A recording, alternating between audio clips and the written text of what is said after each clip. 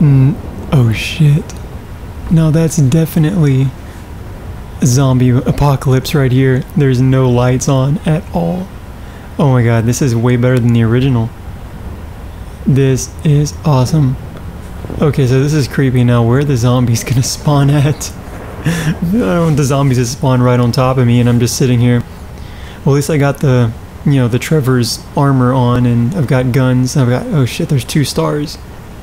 Are the 2 stars for me or is it for the zombies attacking the cops? That would be cool if they were attacking, oh, is that one? Okay. What is up, everybody? It's Dr. GTA coming to the GTA 5 mod, and this is a zombie apocalypse mod today, and I'm gonna be showing you links, and they're in the description, everything you need for this, and yeah, you can download it.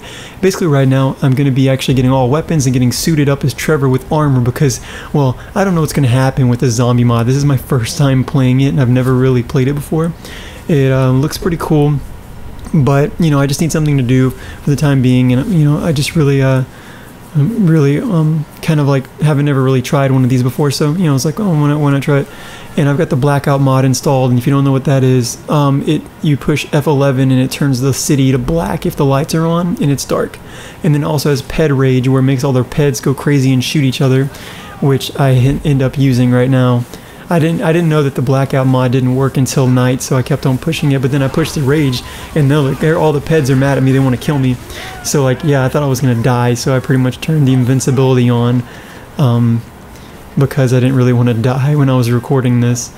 And let's see, I don't know, it seemed kind of cool. Hopefully they can integrate, you know, I would like to see this mod go further. Like, I didn't like how they just spawned everywhere. I like them to be spawning.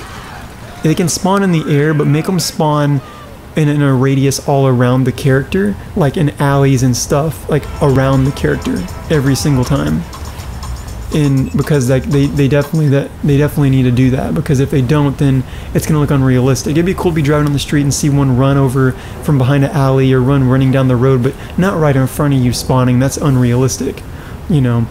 And especially with all the city lights don't need to be on. The zombies, you know, it definitely needs to be a complete smogless city because there's no pollution anymore. So it needs to be clear as daytime like this, but it needs to be the lights are out and lightning and thundering and stuff.